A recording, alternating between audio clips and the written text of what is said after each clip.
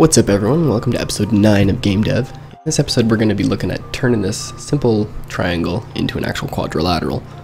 It'll be a little bit of a longer episode. Let's get right into it.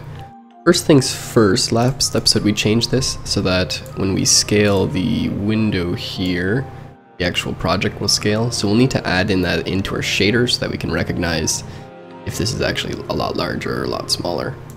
Just so we can have a good reference for sizing. So here we will add in a new uniform, map4 as well, and uCam matrix. This is just going to be the outer window, and we will just add it after the project for the perspective matrix here. Okay, so again we're just adding that in so that we can accurately define the size for these different scaled resolutions. Okay, so that's pretty much that. We should probably add it in here as well. So we will go up to here, add cam matrix location, just copy this, and replace the variables. Okay, so there's that. Now let's actually turn this into a quadrilateral. So what we're going to do here is we will create a new class. We'll just call it a quad for now. And in this quadrilateral, we are going to move the shader into it, so each quadrilateral can have its own shader. These three variables here will also be localized to the quadrilateral, simply because they're relative to the shader. And these constants we can move out of the game and just bring them up here. For now, I'll find a better place to put these later on. Okay. And I think those are all the variables we need. So let's create our constructor, quad, and we're going to call this .shader. Now what this is going to do is it's going to allow us to input a variable as a parameter to this quadrilateral, and it will automatically set the shader to whatever that parameter is. So we don't actually have to have any like this .shader is equal to shader as we did before. Okay, so now we're just going to copy out crap from here. We don't need that line. These two lines we're going to bring up as well. I'll go in here and fix the formatting on them. We will also need these three as well. I'm actually going to move something around here. This float32 list, we're going to bring it and put it under the vertex data here, simply because that's where it's relative to. And these things should actually probably go up at the top, just so we can sort things out a little bit better. Now, for the vertex data, we want to change this so that we have, as I said, that quadrilateral with two triangles in it. So what we're going to do is we're going to add a fourth vertex here. And we're going to change these numbers here. And what we're going to change them to is the first one is going to be absolutely zeroed out. So that'll be like this corner here. Then we're going to go over to the second vertex, which will be over here. So we'll go 0. And then 1 on there. Actually, no, let's put it over there. So 1x. And then 0y, so it'll just move over. The next one is going to be 1, 1, so it'll be this corner here. And then the last one will be 0 and 1, which will be this corner here. Okay, I actually need a comma here.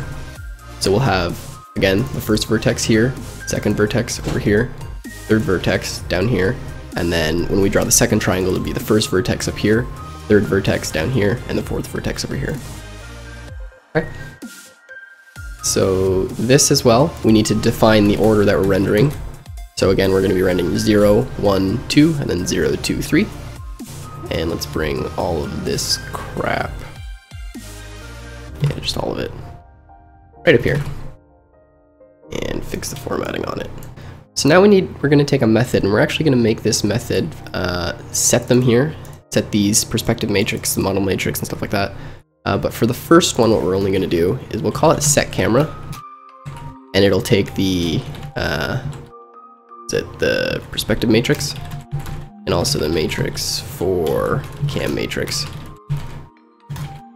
So this will just set these two, and we will pull those out from in here.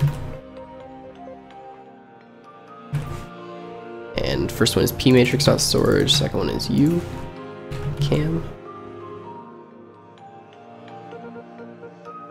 Okay, so that'll just set those. Now let's create the last function here. It's going to be a render function. We'll take an x, a y coordinate, a width, and a height. So we have sizing for it, so this will set things up for later when we want to do textures and stuff like that. And what we're going to do in there is we're going to set this stuff. We're going to keep the perspective matrix in this render function, but we'll take out these three and stick them up in this render here.